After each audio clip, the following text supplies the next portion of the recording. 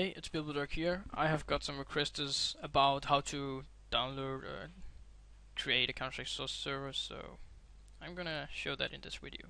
Start opening an internet browser and go to Google and search for Steam CMD. Take the first link, and because I'm only showing how to do this on Windows, you are of course need to click Windows, the zip file. So now it's downloading the Steam CMD. I'm just going to my location where I want my server, and I will create a folder called source1. In this folder I'm gonna make a new folder called Steam CMD, and in the Steam CMD I'm gonna drag my Steam CMD program into that folder. So now I'm gonna double click the Steam CMD and make it download.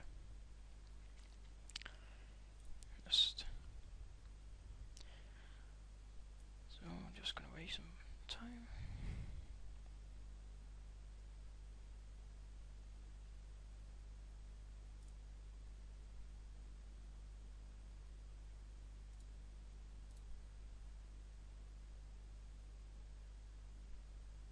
Oh, now it's done.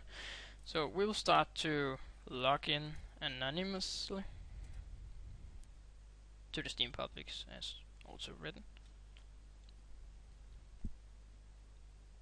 Then I will just go one folder back because I want my server to be installed in here and not in my Steam CMD folder. So I'm gonna write the force install dir, and then I need my path to where I need to install my CSS Server. So I'm gonna copy here and I'll go to edit and paste in, and I'm gonna hit enter. And now we need to get the Steam CMD to download the server to where I just written where I want to install.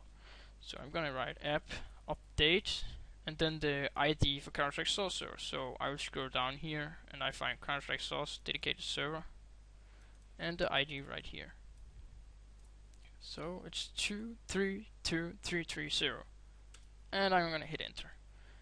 So now you can see it already made the cache folder for the CSS Server, and it's already began to download. While it's downloading here, I will suggest you to make a new tab. Just go for Google again and write cvar maker, and then take the first link, and I'll just make my standard settings. DK and FFA host knee server by bilbodog. Icon password 1324 and flashlight on as we talk on, and the freeze time is enormous, so I will reduce that to 2 seconds. And I will go down here and I will say the region Europe, and this is just my own Gmail. I'm gonna hit the run CFG maker. I'm gonna copy this and I'll hit for my desktop and make a new text document. Call it server.cfg. Yes. And in here I will paste all my settings for my CSS Server. So save that and save it somewhere you can remember where it is. If you don't have the ending tag here, you can go for your control panel and just edit in the folder settings right here in the view, and here it's this hidden file hide file type for known file types, and you can see it will remove the tag here, so on your computer it will already be checked, so uncheck the hide file type names for known file types. So click OK. Now you've got all the final text.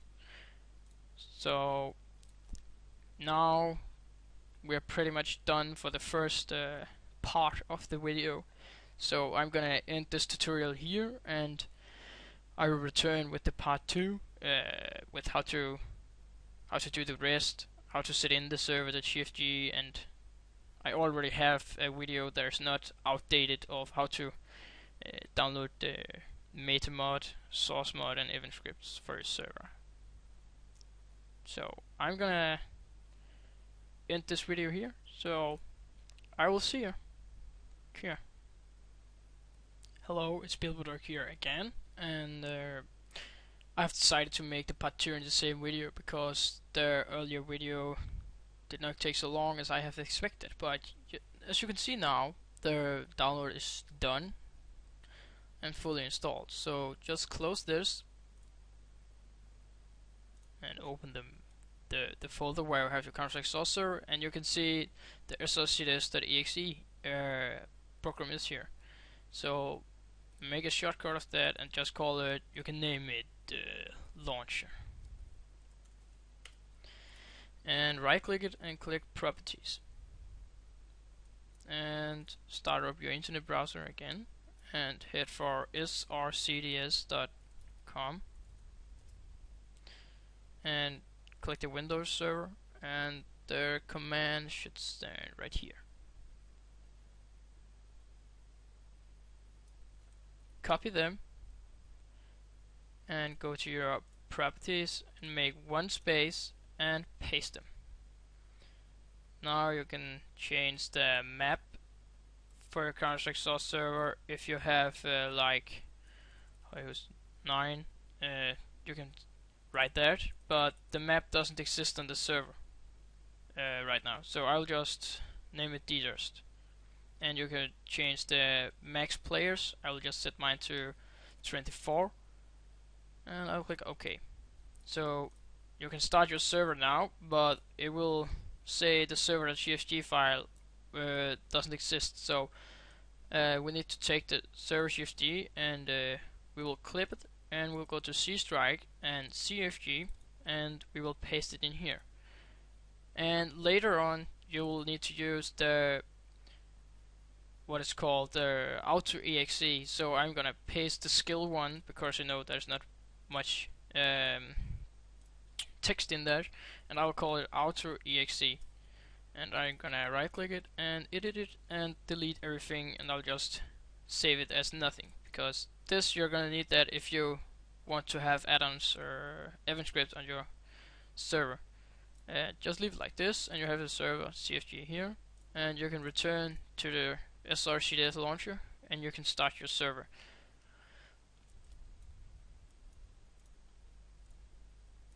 And here it's very important that you check this and allow access, because if you do not check that, it will not go online. And first time you run your Counter-Strike source server, it will look like this with a lot of errors, and if you just try to close it and relaunch it, it will load everything as normally. Let's see. Yes, and you can write status and you'll got your informations, and your Counter-Strike source server is now successfully installed.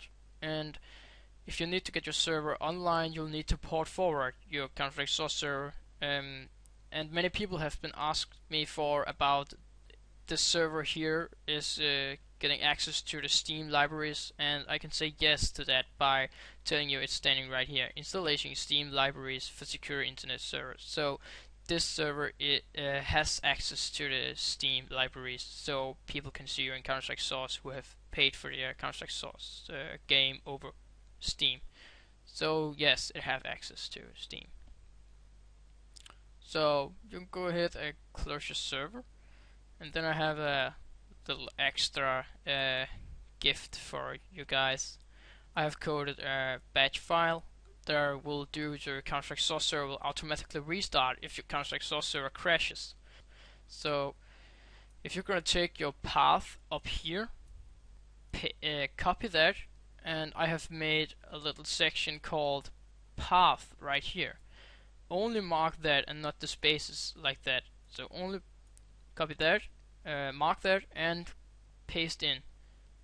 And then you need to write slash and srcds.exe for the program there. And then you can paste your server name here as I'll just call it bilbodog server, and I will just do the same here, bilbodog server, and just close it and save it. And now you can see a thing that's very important for this batch file is your settings in here now. The max players and the map it will start up in. It's in the batch file now, so you're not using the shortcut here. This is just the easy way, but this batch file will make your Counter-Strike Source restart if it crash. So save it and try launch your guard. And you can see this batch file is open here, and your Counter-Strike server is open here. And if I just try to close down my Counter-Strike Source and say, oh, my Counter-Strike Source crashed, and it will relaunch immediately. And in the batch file you can see bilbodog server was launched, and when I just close my server it will say bilbodog, okay, bilbodog server has closed or crashed, restarting. Bilbodog server was launched, and I can do that as many times as I want, and it will just read every time it does. If you need to close your server, you will need to close the batch file first and then close your server, and your server has successfully closed. It is just a batch file. I will leave a download link in the description for downloading this guard.bat file. So this was the tutorial on how to install Counter-Strike Source Server, and yeah, that was pretty much it. I will see you maybe in another video, so here.